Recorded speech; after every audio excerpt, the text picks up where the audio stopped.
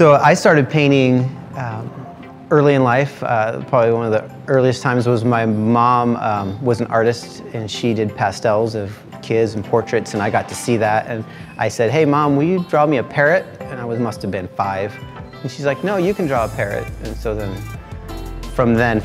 since I was 5, I thought, "Oh, this is what you do." And when I went to college, I painted, and I had a difficulty in communicating with words, but in painting I didn't. So then I really excelled because I was able to get out what I wanted to say through paint. I have a passion for pastoral scenes, being out in nature. So for me, I don't really separate my art and my life, which can become difficult because then you never turn it off. And I find all of my inspiration are places that are within usually about an hour radius, because things I see often.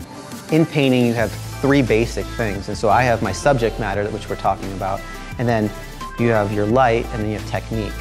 So for me, I have to be in love with my subject matter. I have to really, and that's what I do things with my kids. I'm in love with my kids and my family, and we do it together, and it's great. So that's my subject matter. And then the light is knowing the subject and being able to just to see when it looks, because I'm an impressionist, you know, when the light's making that look beautiful. And then my technique in the process is fun, because that's the thing that's always evolving. I can't really improve on the subject matter. The light only gets so good, but my technique can get better and it can change. One of the things that Steve was excellent at was he was a community builder, and he was able to bring artists that might not be able to venture outside the region and give them a platform and give them a place to really speak from. So it's nice to come back and be in my community and be able to give back.